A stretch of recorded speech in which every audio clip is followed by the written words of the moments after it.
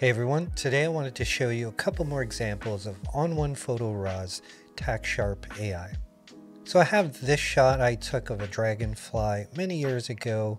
It was shot with a 100 to 400 millimeter lens on my Canon 40D. I miss that lens. But I also used extension tubes. Now from this distance it looks fine, but if I zoom in here at 100%, you see that I missed focus because, as you know, when you're using extension tubes, you practically have to manual focus. But instead of throwing it away, let's put it through Tack Sharp AI and see the results we can get. So we're going to go ahead and trigger that. And you see, once it's applied, here's the before, here's the after.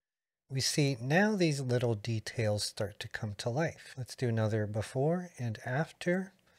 Let's zoom in a little closer there so you can really see what's happening here. Now there is a bit of noise obviously, so we can bring up the luminance slider here to get rid of the noise. It does start to smoothen out a bit. We can maybe balance out the micro sharpening here. See if we can pull a bit more detail without causing too much noise. And if we back off here, let's do before and after. There's the before, there's the after. And again, if you really look at this area here, all those little details start to come to life. Let's look at it at 100% here. There's the before and there's the after. Not exactly good enough for print quality. I mean, from regular viewing distance, most people wouldn't recognize that. But for social media posts on Instagram, Vero, wherever you're posting your pictures, it does a pretty good job. Now in this example, I have another shot, but this time it's in focus. The reason why I wanted to show you this using Tack Sharp AI is because I wanted to see the capabilities with a good image that needs just a bit of sharpening to bring out those details.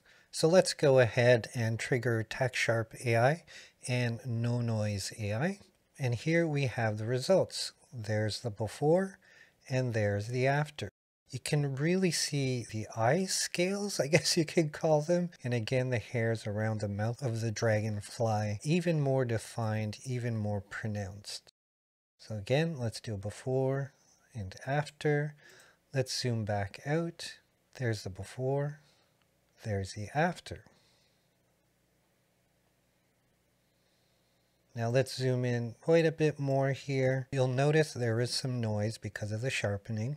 We can bring up the luminance until that goes away. Personally, for me, this doesn't bother me, so I'd probably leave it that way. I could enhance the detail even more here, either in No Noise or in Tack Sharp. The micro sharpening really brings out those little details. If I bring the slider all the way to the right, you see how much more sharper things get, but of course it's going to introduce more noise. Just have to find a good balance. I'm actually going to bring this down a little bit here. And you start to see some weird artifacting here. Again, this could be because it's a beta version.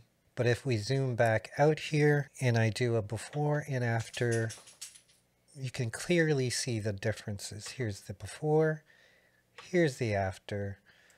Let's zoom in once again. Before and after. So from this demonstration, you can see how Tack Sharp AI works really well in bringing out those small details. Now, it's not perfect and it's not going to solve every issue you have. For example, I have this photo that I took many years ago. It was actually a series of photos, and fortunately I got some good ones in focus. And I was a little disappointed with this one because I like the composition, the position of the great blue heron here, but my focus was mostly at the back here because I was panning with my zoom lens, right? And back then the 40D, the autofocus, and the 100 to 400 millimeter lens isn't the fastest combination. If you look at the heron's face, it's slightly out of focus, which is not a huge deal from regular viewing distance, but I was curious to see if Tack Sharp AI can sharpen the face just a little bit more. So I'm going to go ahead and trigger it and see the results we can get. So from this distance, if we do before and after, we do see it's a bit more defined and it does improve it a little bit. As we zoom in closer, you'll start to see some artifacting around the head here. Although it gives you the perception of sharpness, what it's really doing is just making the details a bit darker, more bolder, to emphasize the details a bit more. So in this case, I would say doesn't really work well, and I think because of the focal length, how far the subject is from the lens, things like that.